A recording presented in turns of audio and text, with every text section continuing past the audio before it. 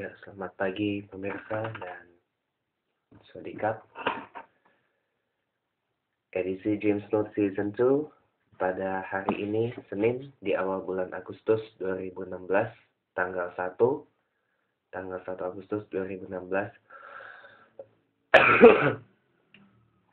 Hari Senin, saya ingin di episode awal James Note Season 2 di bulan Agustus 2016 ini, saya ingin mengucapkan turut berbelasungkawa dan turut berdukacita yang sedalam-dalamnya atas wafatnya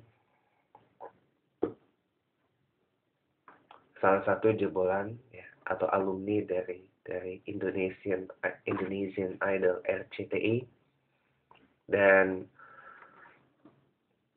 juga salah satu penyanyi terbaik, talenta terbaik yang pernah dimiliki oleh dunia musik di Indonesia, yang terkenal dengan suara emasnya yang merdu banget, yaitu Mike Mohede atau Mike Mohede, yang wafat Ahad kemarin tanggal 31 Juli 2016 di Rumah Sakit Premier Bintaro, Tangerang Selatan, Banten, pada usia 32 tahun dikarenakan serangan jantung atau heart attack.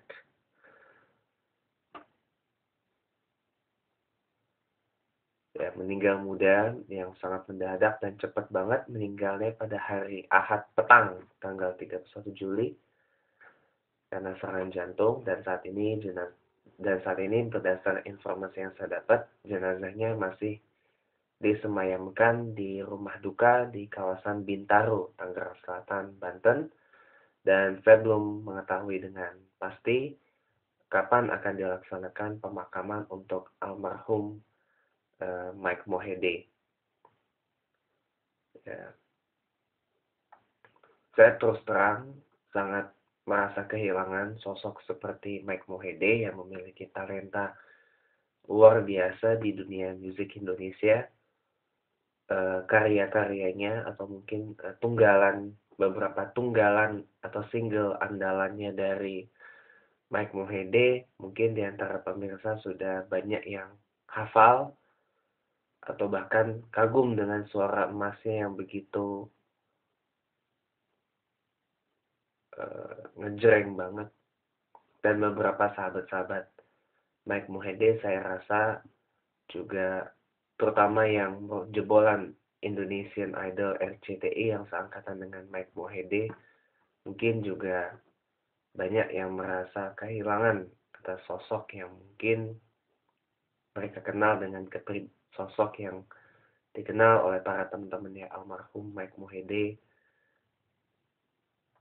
yang sangat-sangat luar biasa, sangat-sangat berprestasi dan hebat sekali gitu. Dan saya atas nama pribadi Jacob Shaving beserta keluarga, teman-teman dan sahabat turut berbelasungkawa yang sedalam-dalamnya atas wafatnya Mike Mohede. Semoga arwah dari beliau